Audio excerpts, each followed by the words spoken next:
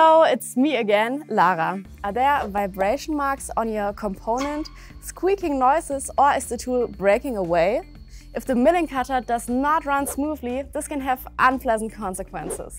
In today's episode of Tips and Tricks, I will show you which chucks you can use to avoid this in the future. If your cutter is not running smoothly, it may sometimes be enough to play with the parameters, for example the feed rate, infeed rate and speed. However, if you still can't get the problem under control, the right chuck can help. I will now explain how different clamping devices affect the milling process. The HPC Power Chuck impresses with its very quiet running properties. A slight cheeping sound can be heard just before the cutter leaves the component again. This is caused by the decreasing cutting pressure that occurs when the feed rate decreases. The milling cutter cuts itself free and the chips become thinner. Let's look at the Weldon chuck with its straight shank holder. In this case, the milling cutter is only clamped at one point by a lateral clamping screw.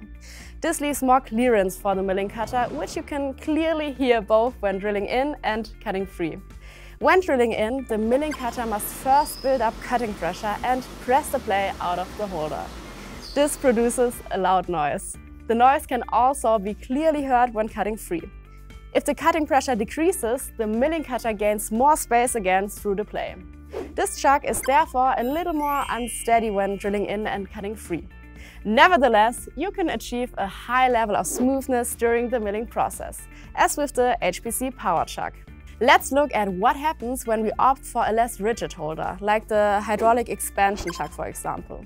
If you use large milling cutters, we advise against using this chuck. Too much radial load is applied in this case. Although the hydraulic expansion chuck offers good damping, it is too elastic to absorb the high milling forces. As the milling cutter drills in, there will be squeaking and whistling noises as well as vibrations. The reason for this is a lack of rigidity. Unfortunately, it doesn't help to play around with the parameters in this case, such as the feed rate or the rotational speed. This is because the problem is caused by the holder. The shrink fit chuck is cost-effective, easy to use and therefore very popular. You can also achieve a nice milling process with small milling cutters. However, this does not apply for larger milling cutters as the milling forces generated are too high and lead to a similar level of vibrations as the hydraulic expansion chuck.